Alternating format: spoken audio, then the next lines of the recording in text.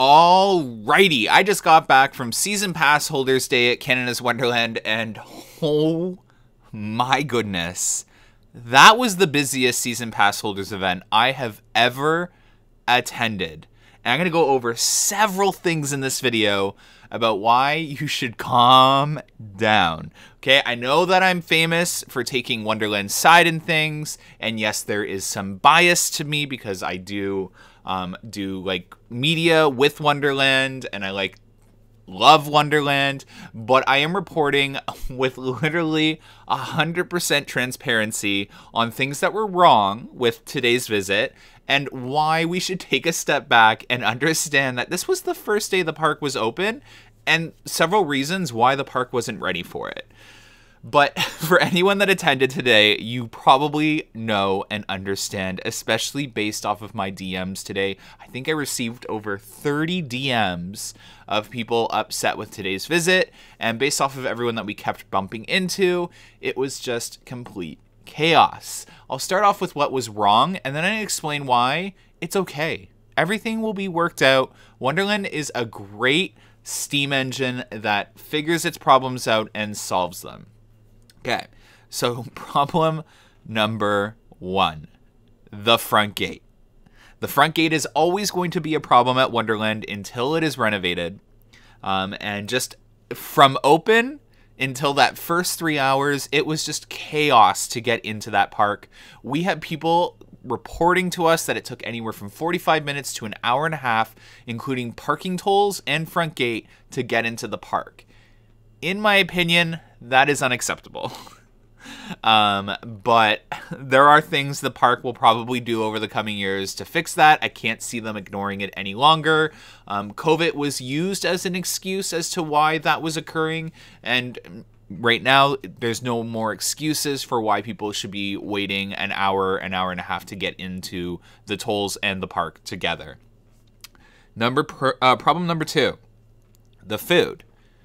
The food lines were absolutely insane, and the quality of food was questionable depending on where you went.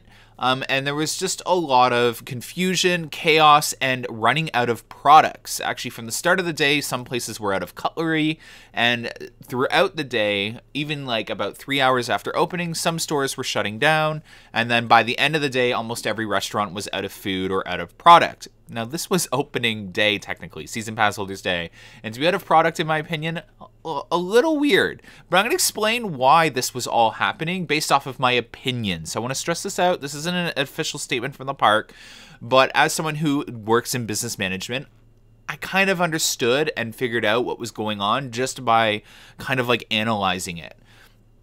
Problem number three, the crowds. And this is a problem that is causing all the problems. So for those of you that went today, it felt like a busy July and August day. Every line was spilling out beyond belief. Yukon was all the way to Minebuster. Leviathan was spilling out and around towards go-karts. Behemoth was spilling up towards Sledgehammer. And all the flat rides were full. Even Dragonfire had a full queue. I don't really look at Flight Deck, but I know Time Warp had an overflowing queue. Spinnovator had an overflowing queue. Rage was beyond full, and the kids area was insane. So those are the problems. Sounds pretty serious, right? Well, it's operating day number one, okay? And for those of you that have gone to Wonderland for many years and have gone to many Season Pass Holders events, you'll understand that this was unexpected. There's no way the park could have prepared for this. The reservation system is no longer in place, so out of full honesty, the park had no idea how many Season Pass holders would go because most of us have the free parking on our passes and none of us are booking ahead of time. So there's no pre-warning for how many people are coming to the park again. So Wonderland was probably expecting what they would normally get on a Season Pass holders event when they're open 5 to 9 or 4 to 9, whatever they end up doing, 6 to 9 or 6 to 10, whatever it usually is. They were probably expecting around there, you know, busy but not busy, if that makes sense. Well, no, it ended up being a really busy summer day, and obviously the park hadn't planned or prepared for that. And to be honest, as someone who works in business, I wouldn't have prepared for a busy summer day myself. I wouldn't have expected that. The only reason, and for those of you who have been watching my videos, I've been warning you guys, this is going to be Wonderland's busiest season. They are going to break records this season, in my opinion, as long as things like this don't continue to happen over the next month. If what happened today continues to happen over the next month, then it could lead to people not wanting to attend anymore. But I know Wonderland. And for those of you that know me and know my videos, I strongly stand behind Canada's Wonderland in accomplishing tasks and fixing problems. Wonderland has always taken a step back and fixed things in the past. Wonderland has always taken what doesn't look like it's going to be completed on time and suddenly finished it. And a lot of things were working against them this season, from COVID to weather to hiring. So this is all very last minute. But again, staying on topic with the crowd, it's just, there was no way for Wonderland to prepare for what they had today. And that's why you saw the food running out. They probably didn't staff the park to nearly as well as they should have. I know a lot of people who work for the park who were off today. And again, justified. You don't overstaff something. Labor is one of those controllable costs in a business. You do not overstaff based off of a hunch. You don't go, oh, I think it's going to be busy, so I'm just going to throw all of our employees in on this day. No, most businesses will throw 1 or 2 extra people. So for a theme park, it's like throwing 1, 2 extra people per place. That would very well not translate to being able to fix the problems that you are seeing here. So again, see the food line for that one restaurant. There's just no way around it. And I know Wonderland is going to have this fixed. I know Wonderland, in a month from now is not going to look like this. On top of that, there were a lot of restaurants not open. Coasters was getting renovated, so that was closed, unfortunately, which leads to more crowds spreading out to other restaurants. Marketplace wasn't open as well. Again, I assuming that's getting renovated on the inside, and maybe that's why, or the menu's not ready. They didn't have any of the items in the freezers or had delivered yet, so that could be why, or even staffing. But that's 2 pretty decently sized restaurants that were not operational today, that were spreading out. And then the drink stand lineups were long because not all the drink stands were open, and again, that could be staffing. They didn't expect this big of a crowd. And that's pretty much it in terms of that. It's just, again, I know a lot of people are probably rolling their eyes. Oh, here's Amusement Insiders defending Canada's Wonderland. But in my opinion, it was chaos today. But it wasn't utter chaos. It was something that I could see fixed in 2 weeks. And I trust that Wonderland's going to have it fixed maybe even by next weekend. A lot of Canadians can't afford to travel anymore. A lot of Canadians can't afford to go across the border. So Canada's Wonderland is now becoming that family destination. There were a lot of French Canadians there today for a season pass holders day alone. I heard a lot of French accents, a lot of people speaking French. And what that tells me is exactly what I've been forecasting in our videos over the last month, is a lot of Canadians are now going to choose Canada's Wonderland as that family destination, that summer activity. And a lot of Canadians and Ontarians have been locked up a lot longer than other people around the world. Obviously, not all places. Please don't take this. I'm not trying to, pick a side or give a political opinion on COVID. But nonetheless, we have been, gone through winter. And it's felt like a longer winter for a lot of us. And, Wonderland opening, a lot of people, obviously, wanted to come to Wonderland. And it's translated into this. So is this going to simmer down? Is Wonderland going to be less busy? No, it's not. In fact, it's going to get busier. July, August is going to be busier than this. So plan your visits. Obviously, Wonderland will try and fix as much as possible, but they can only do so much to fix things. No matter how much they staff, there's only so much equipment. So food lines are always going to be long, so maybe eat an hour earlier. If you eat around 11 a.m. to 12 p.m., you won't be waiting in these ridiculous lines. And if you eat after 6 p.m., the lines simmer down as well. And you want to look for restaurants that are kind of like hidden in certain areas. The mess hall by Yukon's usually got a shorter line, so that's a good place to check out. Or Marketplace. Marketplace can be good if you go at the right time. Obviously, there are times where it's very busy. So just picking the right time and place to eat around the crowds. If you notice, a lot of people eat at the same time. It's just like this timed thing. Outside of that, my best advice for everyone is just understanding that Wonderland is going to be busy this year. If you don't have all season Fastlane and you can afford it, get it. If you can't afford all season Fastlane, go to the Behemoth side of the park when the park opens at 10 a.m. and get those rides out of the way while everyone rides Leviathan and the Med Fair side of the park. And then, you know, by 12 p.m., 1 p.m., the park is going to be busy. It does take a really long time for people to funnel into the park because of that front gate problem, which hopefully Wonderland tackles over the next 5 to 10 years. That front gate needs a reno desperately, and it is becoming very hard for me to ignore that as a guest, fairly.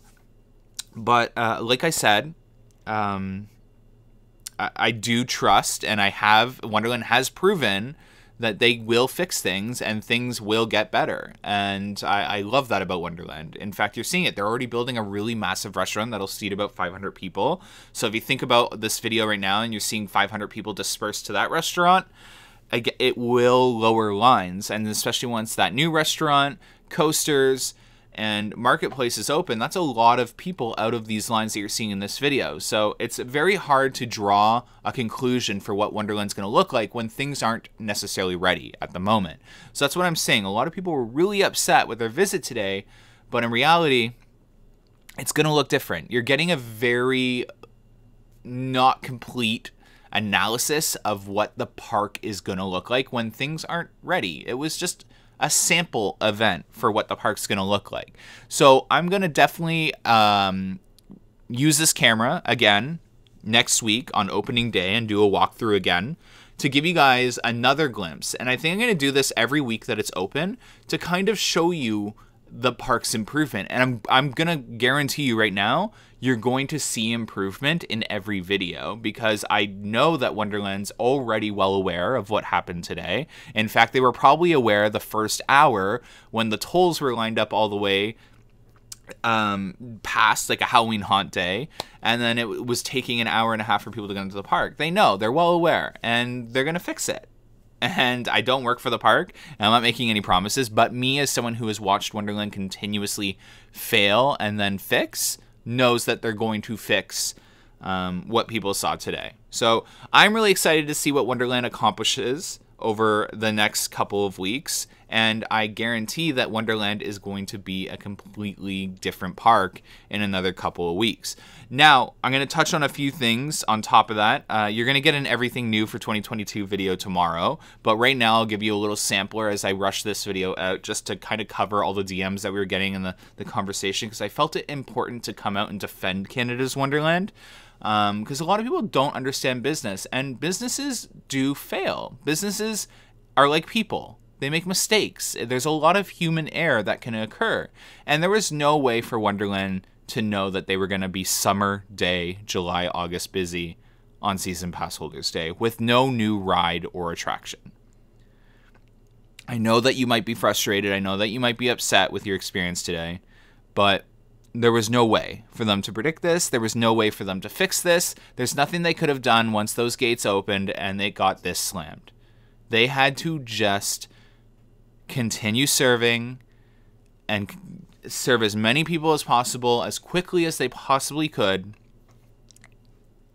Close the park, brainstorm, and learn from their mistakes and fix it next week. And I guarantee you they're doing that right now. It's 10 p.m. They're probably having their meetings, having their text messages, their emails, and there's going to be a solution. And I just want to say an honest thank you to everyone that worked today at Canada's Wonderland. I can't imagine how stressful it was, and it didn't ever look to be that stressful from my personal opinion. I didn't see any employees completely crumbling, especially the rides department. You guys are your strongest. The rides department is the strongest I've ever seen it. The amount of talent that Canada's Wonderland has this year, the amount of like connections the teams are having with the guests, there is an evident difference in the guest interaction and just the overall capability of the teams this season. I don't know what Wonderland did, but it is extremely evident that this park is being really well run now in the rides department. So I would love to see whatever the rides department did between the last 2 years to this year. Like, last year was a huge improvement in itself, and this year is a significant improvement. I want to see that applied to the food department. I would love to see whoever's in charge of rides maybe giving advice on how they coached their teams or inspired their teams to be that much more friendly, that much more like in the game and just knowing. And obviously there's going to be mistakes. You know, people are probably looking at me or listening to this and being like, well, I was at Behemoth and it's stacked. Yeah, rides are always going to stack no matter how. You could put like clone the best worker at Wonderland 10 times over and work that ride, and they're still going to stack here and there. So not everyone's going to have the same experience, but overall, Yukon's team, Leviathan's team, Behemoth's team, killing it. Absolutely killing it. The best I've ever seen, and I stand by that. So I'm really excited for this season. I know it's going to be amazing, and I'm looking forward to it. So hopefully you guys understand that it was just opening day. It was just Season Pass Holders Day. It's going to get better. And hopefully you can commit with me to not taking it out on Wonderland and just giving them another 2 to 3 weeks to get their, you know, this figured out and sorted out and prepared for busyness. It may not even be ready next weekend because it takes a while to order more product. It takes more time to train and hire. So give them another 2 to 3 weeks and let's touch base again. Hopefully you like this video. Hopefully you found it like informational and that it, you know, helped calm you down after today's visit, because I know a lot of people were stressed, a lot of people are panicking. And yeah, if you have any questions, comment down below. I'll try and answer them to the best of my ability. I just want to remind everyone again, I do not work for Canada's Wonderland. I do not speak on behalf of Canada's Wonderland. And these are all just my opinions and my analysis of what I thought is going on at the park or what I think could fix the park. Anyways, thanks so much. Had a really great day. Thank you to Canada's Wonderland for inviting us out to Media Day. And thank you to everyone that took time to say hi to us at Season Pass Holders Day today. It was honestly, at the end of the day, so great to be back at that park. Thanks so much for taking 16 minutes out of your day, 17 minutes out of your day to listen to me vent and calm any nerves down from today. And yeah, thank you. Have a good one, guys. Bye.